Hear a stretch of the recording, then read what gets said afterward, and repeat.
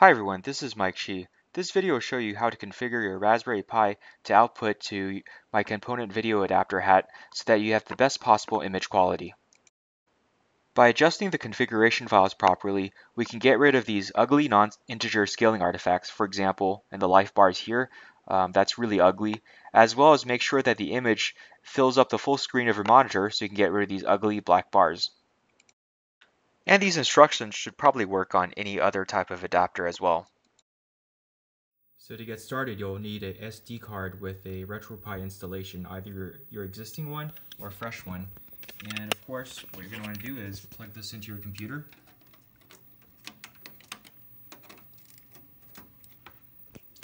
And what should pop up is the boot partition for your Raspberry Pi. We're going to start working with this now. Here's the boot partition. We're going to start loading this up with the config files. Go on www.retrotink.com and here I have under the instructions a write-up of how to do this. Now, of course, the easiest thing to do is download the pre-made RetroPie image I have here. These instructions are really for if you have an existing installation or you want to do something custom. I have a config file kit here. Please download this. It's pretty fast download.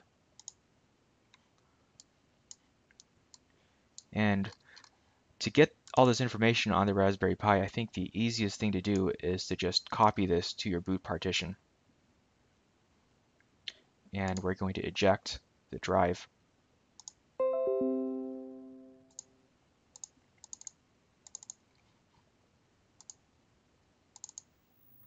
Now the next step is to put the SD card into the Raspberry Pi and power it up.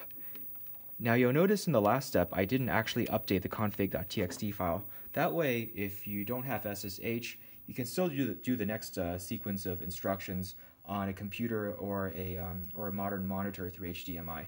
But let's go back to the screen cap. So now we're going to SSH into the Raspberry Pi, but like I said earlier, if you don't want to use SSH or if you don't have network access for some reason, because we haven't modified the config.txt to output through the DPI port yet, you should still be able to do the same steps over HDMI on your computer monitor or an HD TV. My Raspberry Pi has this IP address. You'll need to change it to what makes sense for you. First thing we're going to do is go to the boot folder.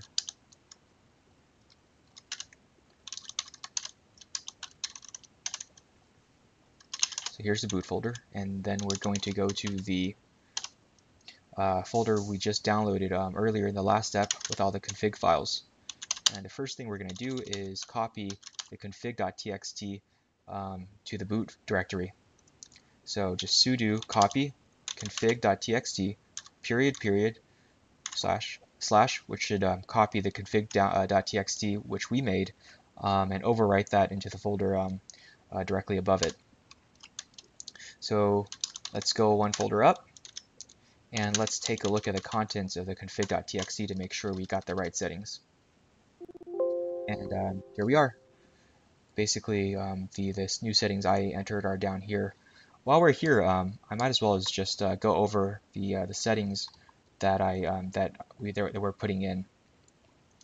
We want to disable overscan because we want to use the full resolution, the full frame buffer that we have. Let the CRT deal with the overscan. Now in this line, I have I've set the overlay to DPI 24, which uses basically all of the GPIO pins to enable 8-bit color output. If you're using a different adapter hat, you'll probably want you're most likely be using DPI 666 for the GERT66 type adapters. Now enable DPI LCD. What that does is route the video output, of course, to the DPI port. Same thing here. DPI output format. What that does is it sets the output to 8-bit mode, and the next two lines basically says we want to use these custom HDMI timings right here. So when it boots up, it boots up in 320 by 240 I've worked quite a bit on these timings to make sure that they're as close to the NTSC type timings as possible. So at this stage, if you rebooted the Pi, it should now output through the DPI port to the component video or whatever other output you're using to your monitor. The next step we're going to do is we're going to add the scripts which switch the high horizontal resolution mode 1600 by 240 for running games. Now this is probably the most important step because most of the artifacts we saw at the beginning of the video come from the fact that you're trying to scale these weird resolutions from your video game console to only 320 pixels, so that's a non-integer scale. If we, on the other hand, run the resolution at 1600, that's a lot more pixels to go around when you're scaling up. And of course, when you display it on the CRT, the aspect ratio gets restored, except you don't see the scaling artifacts.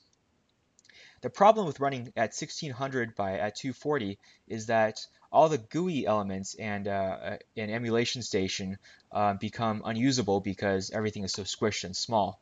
What Michael Vencio came up with is this clever way to configure RetroPie to switch to the high resolution mode during the actual game and switch back when you're done.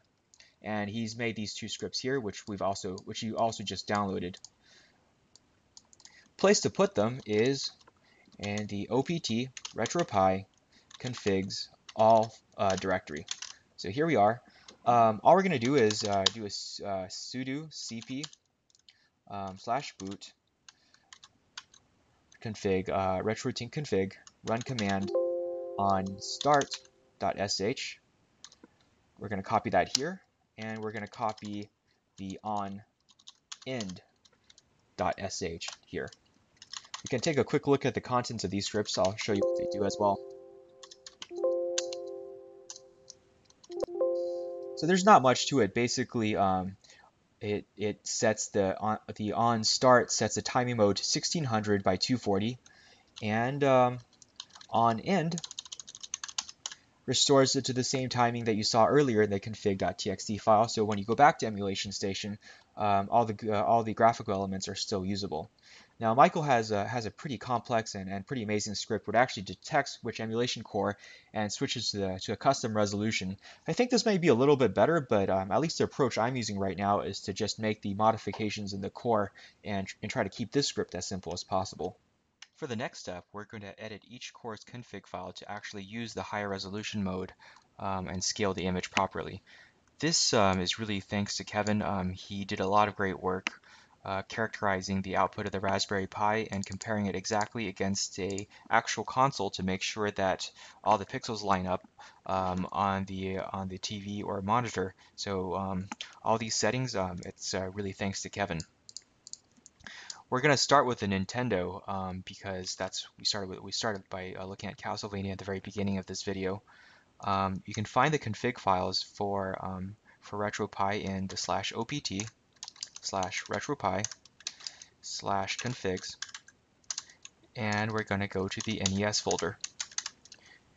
There are a few files. The one we really care about is retroarch.cfg. So I'm going to use nano to edit the file. You'll see that there's not much here. Don't delete anything. We're going to add some stuff. The first thing we're going to do is add the line video full screen equals to true because we want to use the full frame buffer. We're going to go through each of these steps here. Second line is video scale integer equals to false. We want to do that because, of course, we're using a very non-integer scaling and relying on the CRT to bring us back to normal.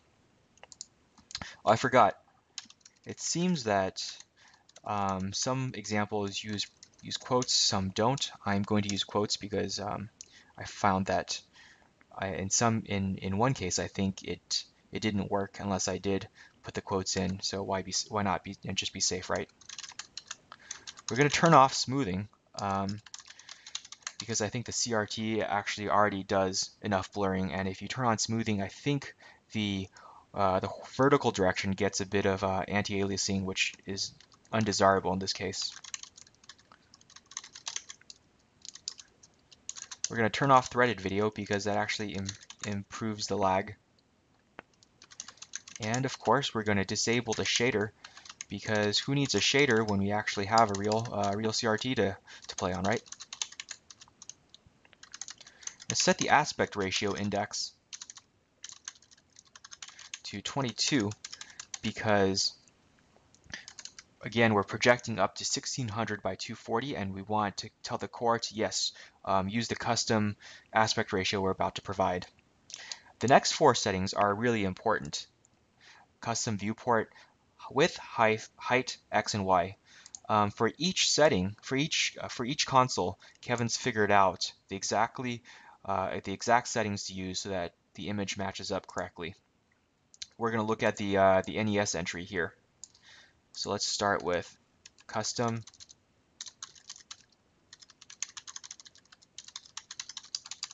equals to 1526. This tells the core to use 1526 out of 1600 pixels. That's the correct scaling for the Nintendo. Same idea for the height, because the Nintendo uses 224 lines out of the possible 240. Now, custom viewport X, what that does is it adds the correct X offset so that of the 1526 out of 1600 pixels we're using, it's centered on the screen. And this for the Nintendo, it's 70.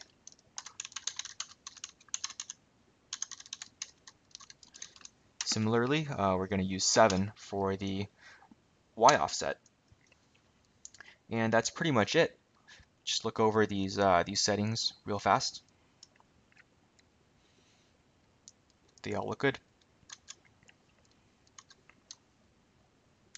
Let's save it. And what we're going to do now is we're going to reboot the Raspberry Pi. At this point, you should have your TV or PVM or other monitor set up and connected up, because now it's going to use a new config.txt file. It won't be outputting through HDMI anymore.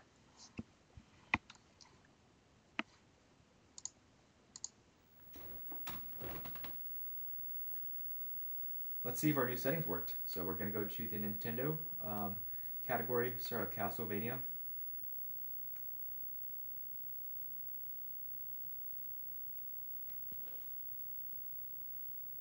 That looks much better already. You can see up here, look at the life bars. Unlike before, all the bars are nicely scaled and are nicely distributed evenly. You don't have any of those weird non-integer scaling artifacts. Now, I noticed on my monitor, you actually have a little bit of a black gap here, whereas the screen ends here. Probably goes off the screen on this side. So if you want to adjust this a little bit, that's actually really easy. You don't need to edit the text files. What I'm going to do is go to the menu, and we're going to go to Settings, Video, and you'll see all these nice settings which we punched in manually are actually reflected. The core is using our new config file. And in my case, to get rid of this black border on this side, I'm just going to shift the X position back a little bit. Yeah, so that's about centered. You can see there's no bars on each side. I'm not sure why it's this case on my monitor. Maybe it's just the timing is a little bit off. Like I said, the settings that Kevin provided should be calibrated against an actual unit. But I think this is actually easier than trying to adjust the monitor. Just mess with the settings in RetroArch itself. And bam, everything looks great.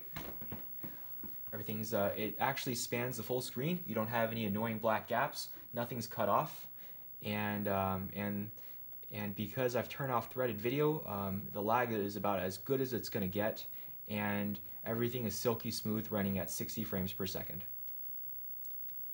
That wraps up the tutorial. It's a bit of a pain, but if you want to configure other systems, you basically do the exact same steps. You go into the /opt RetroPie configs and edit the retroarch.cfg file, and add these 10 lines with the appropriate settings in this table. As you can probably guess, I'm working on filling this table out for more systems. If for now there is a system that isn't provided, you can always use the default settings, which is set the viewport width to 1600, and you want to set the viewport height to 224 or 240. I think different emulation cores handle overscan differently. So depending on the core, either 224 or 240 will produce the correct vertical resolution without adding any extra scaling factors. And if you're going to use these default settings, since you're using the entire screen, you can probably set the viewport X and viewport Y to 0. Although I will say that if you're using 224, just correction, you probably want to set the viewport Y to 7 or 8. That centers the image correctly on the vertical direction. Again, if you guys play with this and come up with new or better settings, let me know. That'd be much appreciated.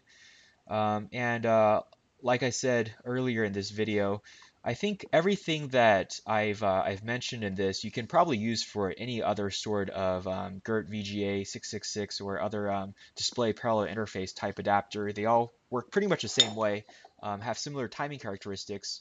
The only modifications you're going to want to do is modify this line here, DPI output format, and DPI DT overlay from DPI 24, which is 8-bit, to whatever is right for the 6-bit mode. So anyways, hope you guys find this interesting, and let me know if you guys have any questions or comments. Thanks.